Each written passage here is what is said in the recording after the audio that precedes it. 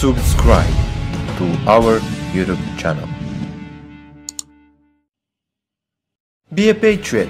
Support us, take your Patriot t-shirt, link in description. If you'd like to see more Patriot news, please support us by donating. Link in description. Liberal rioters block traffic on highway, big mistake. Over the past few months, liberals have taken to blocking traffic on highways to protest against Donald Trump. This week, however, these idiot liberal rioters got some very bad news when they learned these protests could cost them their lives.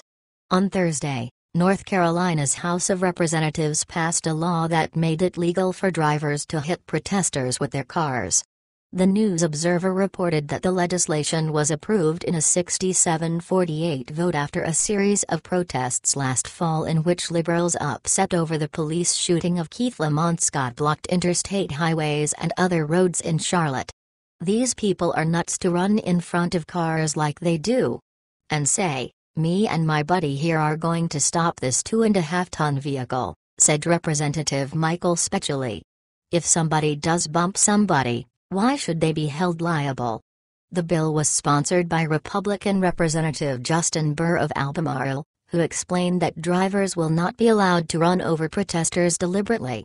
This bill does not allow for the driver of a vehicle to target protesters intentionally, he said. It does protect individuals who are rightfully trying to drive down the road. Share this story if you support this bill.